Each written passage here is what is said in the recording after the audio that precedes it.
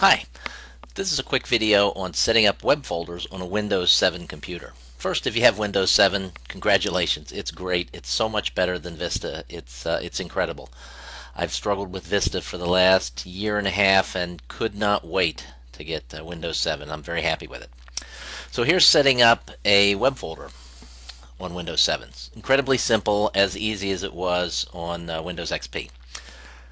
Click the Start button, click Computer.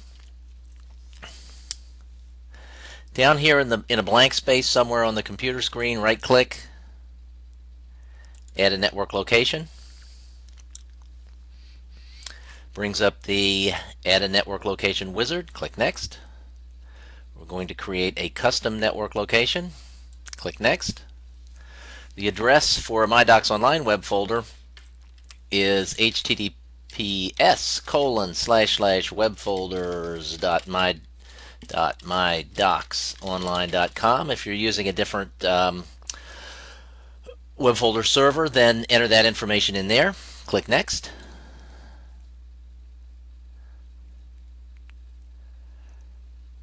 This is essentially it. You come up, enter your login ID and password.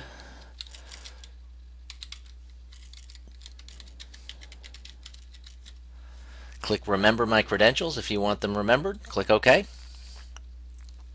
Enter a name for the web folders location. This can be anything you want. I'm just going to call mine Web Folders. Click Next. I'm going to uncheck this to open the network location when I finish, but you could leave it open.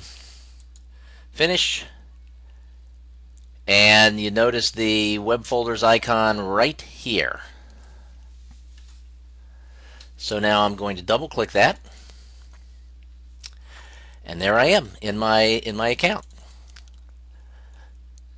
And that's it. That's essentially setting up web folders on a Windows 7 computer. It's just that simple. It's a 1, 2, 3 process. Takes only a couple of minutes. If you still have Vista, think about upgrading to Windows 7. And if you have Windows 7, go ahead and set that web folders connection up. You'll enjoy it. Thanks for listening. Bye.